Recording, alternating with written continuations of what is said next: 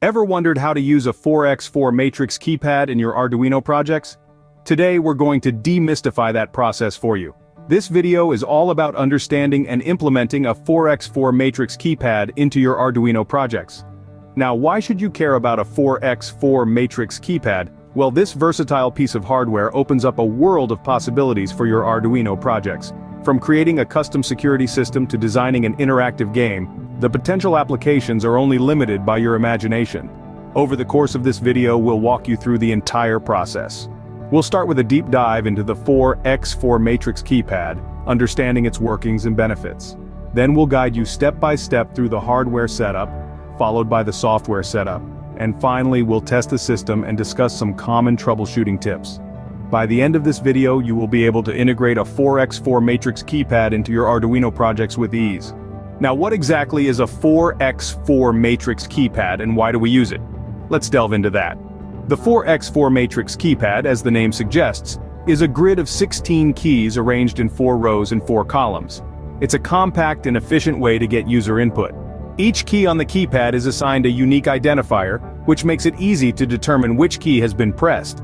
But how does it communicate with the Arduino? Well, it's all about circuits.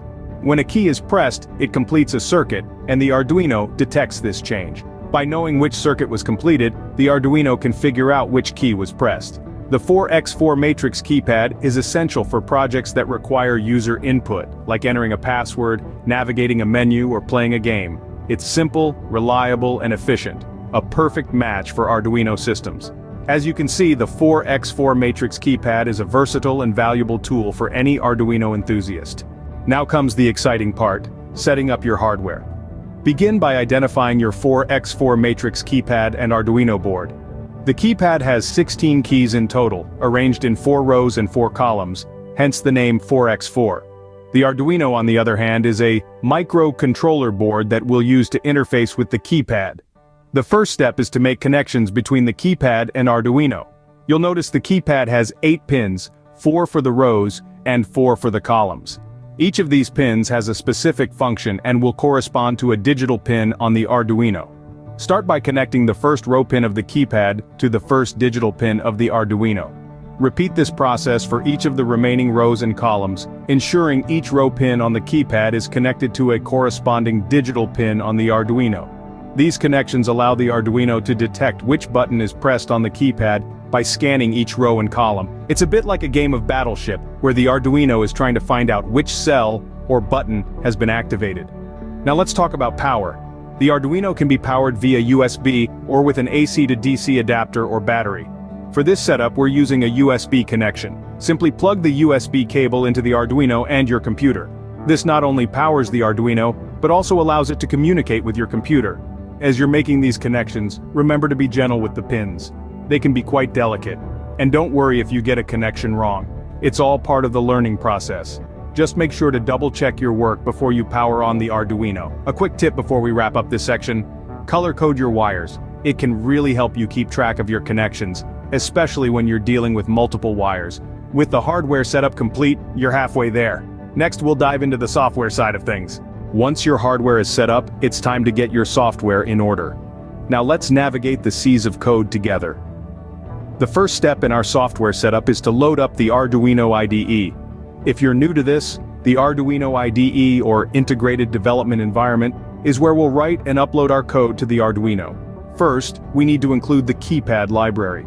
This library simplifies the process of reading the inputs from our 4x4 Matrix Keypad. To include the library, we simply write at the top of our code, #include keypad. If you don't have this library installed, you can download it from the Arduino website and add it to your IDE. Next, let's define the keys that are present on our keypad.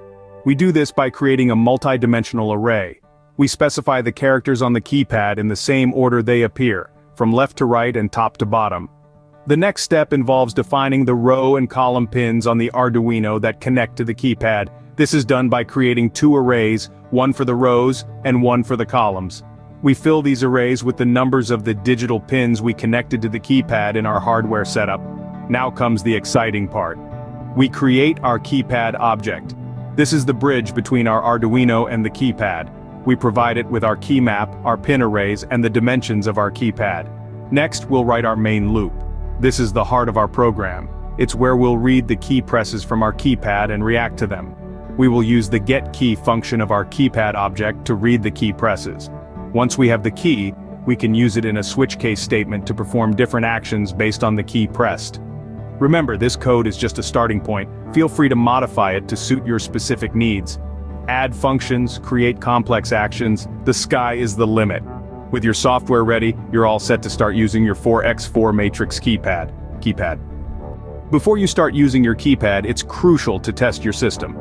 Testing the 4x4 Matrix Keypad is a straightforward process. You'll want to press each key individually and check the corresponding output on your Arduino's serial monitor. If a key isn't registering or is producing an incorrect output, there might be an issue with your wiring or your code. Let's troubleshoot some common problems. If no keys are working, double-check your wiring connections. Make sure each pin on the keypad is correctly connected to the appropriate pin on the Arduino. If only some keys are functioning, the issue might be in your code.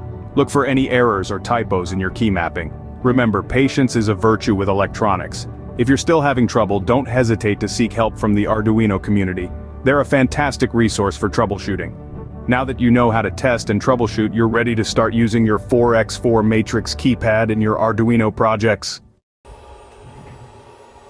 That's a switch.